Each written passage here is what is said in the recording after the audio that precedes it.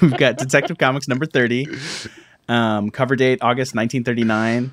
Kind of got a red field.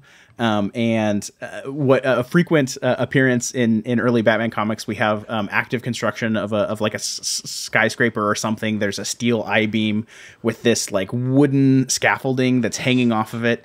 And we've got one man with like what looks like maybe, I don't know, like a blowtorch. It's like a butane blowtorch or something. He's got a gigantic, pressurized tank on his back, and he's holding it with both hands. There's this big yellow sort of like sunburst of light. And he's firing it straight in a dude's face. And that guy's falling backwards off the scaffolding, hat's falling off. It's just wonderful. Like, talk about a great like pre-comics code. Oh yeah, comic book cover. Like just think of like the cover artist. The publisher is like, you got that cover for Detective Comics number 30? Oh yeah, boss, don't worry, I got it covered. I got a great idea. And it's a dude getting blowtorched in the face. Yeah, no, I think this only works as a sort of a comic cover. It's just, if in any other context, that just the level, the gruesome is just off the charts. That's true. If it was a movie, you'd be thinking about what that would really do to somebody. You'd right. Be like, oh, I don't know if I can watch that. But with this, it's like, oh, it's. I mean, I laugh out loud when I see it. It's like, oh, yeah, that guy's not happy.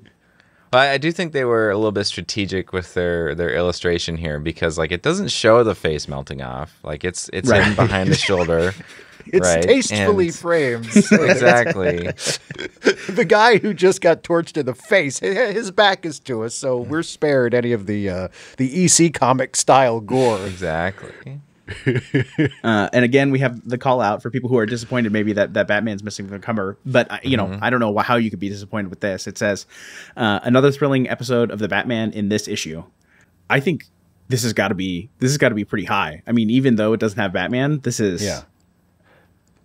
I mean, I would go A just for the dude getting blowtorched in the face. I mean, it's like, because I mean, there's other things we can talk about. It's really well lit. Like, it's very dramatically lit, very atmospheric. It looks like the blowtorch is like the only light source, and the shadows are all kind of falling from that. And it's just, I mean, it's a really dramatic scene, and it's a dude getting blowtorched in the face. Yeah, I hadn't even noticed that until you pointed it out. That like there's the shadows are sort of like going away from it, but there's so many folds in the fabric, they almost look like speed lines. Like it's a fast shadow. It's kind of impressive.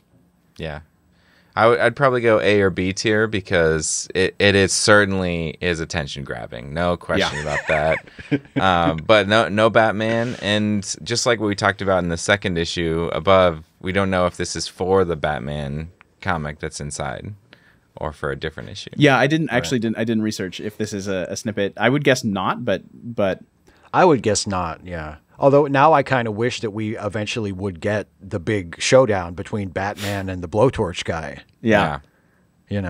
That could go really wrong with a well-placed batarang for sure. Well, especially year one Golden Age Batman. I mean, he would feed that guy that torch. Yes. Oh, he didn't care. He had not yet discovered his moral code. Yeah, that was one of my thoughts on that first issue. Is like Golden Age Batman. He's swinging with the dude. He's only holding him by a headlock. Yeah, like that's on brand for like. He's not too worried about what's going to happen to this guy. Exactly. Yeah. So I think I agree. We'll start at A tier, and like maybe if we feel like we need to do a Bell distribution or something, we can.